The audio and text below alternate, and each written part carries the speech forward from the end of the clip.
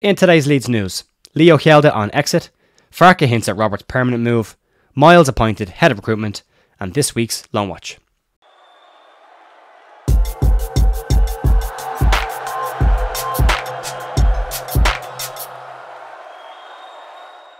Hey folks, Jer here on the 6th of February, Tuesday, with your Leeds United news at The View.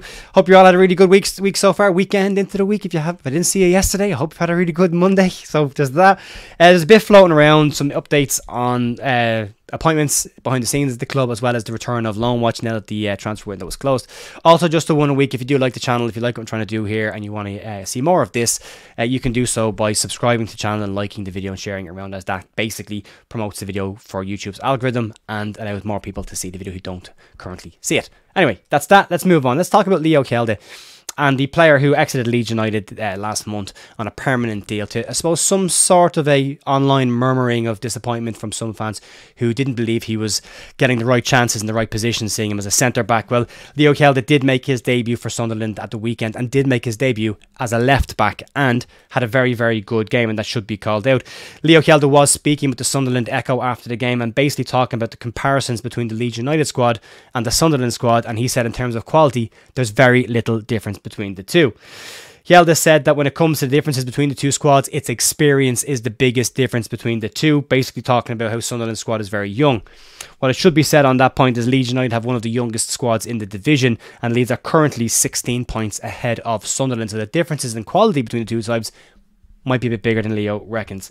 Hjelde did say that he doesn't think that there are any differences in terms of quality, and the biggest difference is the age, which, when you go down through it, there's quite a lot of young players in the Sunderland squad, but there's a comparable amount of young players in the Leeds United squad as well, and arguably he's lost a lot of experience over the last 12 months, so there's that as well. But he did a very good debut. We'll get more into that when we get to Loan Watch in a couple of minutes. Moving on, let's talk about Daniel Farke and some hints that he's made at the possibility of Connor Roberts' loan move could potentially be turned into a permanent move by the end of the season, by reading into what he has been saying. Roberts joined Leeds United on deadline day, just before the close of deadline day, in a loan move for the remainder of the season. Roberts was a player that was in the Team of the Year last year in the Championship, and that was mentioned by Daniel Farke in his press conference yesterday. Roberts has said in his first interview is that Leeds was a club he's always wanted to play for, and he has told several pros before, if there was one club he could play for, he'd love to play for Leeds United. He's gotten that opportunity now, and he also talked about the possibility of that becoming a permanent move, where he said he knows it's a loan move now, but this is a really good opportunity for him to impress and see what happens down the road. Daniel Farke may have hinted at something similar himself in the press conference when he pointed out the fact not just that Connor Roberts is a good character, but he's a good age for this squad, which might mean that Farke is looking at bringing those kind of players in on a permanent basis. He's talked about lack of experience in this squad before, and someone like Connor Roberts not only brings experience to the Championship, but giving his age as well, brings some life experience into the squad as well. He basically went on to say that he's got a good character, he's got a good age, and he's got an excellent approach to how he does things. He said he's come in and he's been brilliant with the group, and he's desperate to be part of this group. He said he is a good option for us in the future, but we'll give him time to settle in. Now, there's 17 games left in the season, thereabouts. It would be nice to see Connor Roberts come into the team at the weekend against, I believe it's this weekend, he can start playing again. He can play in the FA Cup, just not tonight, because he wasn't part of the original squad as well. So there's that as well. But I can see how he gets on. If he does well, it's more of a case that he just doesn't fit Vincent Kompany's style of play, I think. And I think he might fit Daniel Farke's style quite well, and could, if Leeds do go up, could move with Leeds United, which would be nice to see as well, depending on how he does.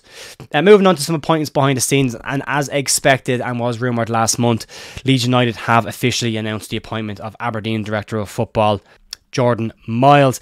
Miles was linked with a move to Leeds United before the transfer window, but it was said at the time that Aberdeen would be holding on to his services until after the window, as they needed him for the business that they needed to get done. Leeds have officially announced it on the club's official website now as well, and Miles has held similar positions in other clubs such as West Ham, Derby and Ipswich. He left West Ham at the end of last season to go to Aberdeen, and has been headhunted by Leeds United to come back down and help Leeds United in rebuilding their recruitment setup behind the scenes, as Greta Steinson continues to build a very robust looking setup behind the scenes. Miles, as I said, left West Ham, where he was doing a similar role, but went into a director of football role with Aberdeen, and has now stepped back into an official head of recruitment role, and that will be the position that he will do with Leeds going forward. He does add another body to the increasing shake-up that's going on behind the scenes, and will go in with Angus Kinnear's section with Greta Steinson. and Nick Hammond as well. So that group of experts on recruitment grows again. There's been some very smart moves made in recruitment over the last 8 months from Leeds United, from the summer window and a sensible window in January. Leeds look like they're going to have a very active window in the summer if they get promoted to the Premier League. I suppose even if they don't get promoted to the Premier League, there will be some form of a major squad shift. There's a lot of players out of contract. A lot of players have left the club already in January that may not come back. And there is gaps in the under-21 setup as well as quality gaps, and would need more quality if Leeds go into the Premier Division next season. So a busy year ahead should things go according to plan for Leeds. Finally today then we'll wrap up with this week's Loan Watch, and we'll get into that right now.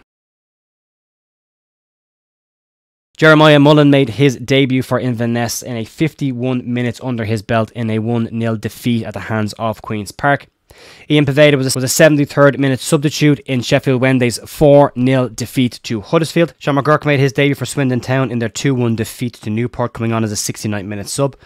Luke Ayling had 90 minutes under his belt for Middlesbrough in their 1-1 draw with Sunderland. Sam Greenwood in the same game played 77 minutes. Diego Llorente played 55 minutes and was taken off in a 4-0 win over Cagliari. Rasmus Christensen in that game came on in the 58th minute and it was a sub in the 4-0 win. Lewis Bate played 90 minutes for MK Dons in their defeat at the weekend, but was called out for having an excellent performance. His numbers in that game were quite something else as well to check out. Speaking of good performances, Darko JB, 90 minutes and another impressive display for Plymouth in their win at the weekend against Swansea. Max Fober was injured. He's out with a virus at the moment, so didn't play for Gladbach. Brendan Aronson came on in the 75th minute as a substitute in their 2-0 loss to RB Leipzig. Jack Harrison played 90 minutes in the number 10 role for Everton and scored in their 2-2 draw with Spurs. Mark Roca also out at the moment for Real Betis with a virus as well. There's a couple of them going around. And Leo Hjelde had 90 minutes at left back for Sunderland and was called out for an excellent debut. So well done to him, and well done to Lewis Bate, who both, and Darko JB, who all seem to have had really strong weekends. So great for them as well. And that's going to be it for me today, folks. Massive thanks as always for sticking with me, for supporting the channel and supporting the news. And I'll be back tomorrow morning with more Leeds news. Enjoy the game tonight. Fingers crossed we get through to the next round. See you then. Bye.